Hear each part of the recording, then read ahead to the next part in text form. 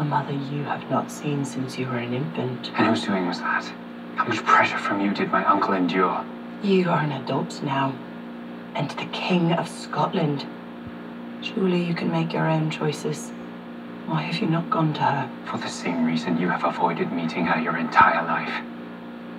Because we both have what is rightfully hers. My crown and yours. It is she who should be uniting our nations. James, she can't.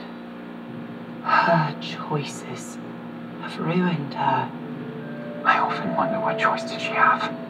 They say my father was mad. She must have been desperate. Desperate enough to come to you for help, and what did you do? Held her prisoner for 2 decades after promising to protect her. When I made that offer, I did not know she would be fleeing a murder charge. I did not know she would continue to conspire against me. Men have conspired against you, using her as a weapon. These letters you finally have as evidence enough to execute her, could be forged. Then petition me to stop it. The real forgery is you. Pretending to be brave. Elizabeth, the warrior queen who ushered in the golden age. When really, all the while, you've been living in fear.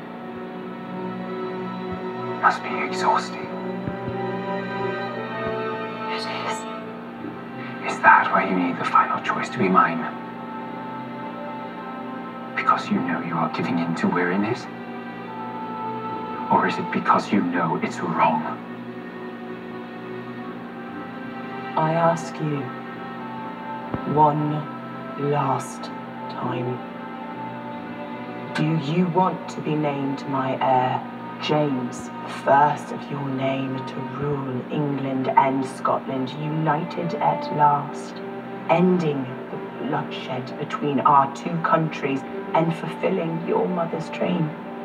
Or you could save her, but she will rot for decades more in captivity, because I cannot have her blood on my hands.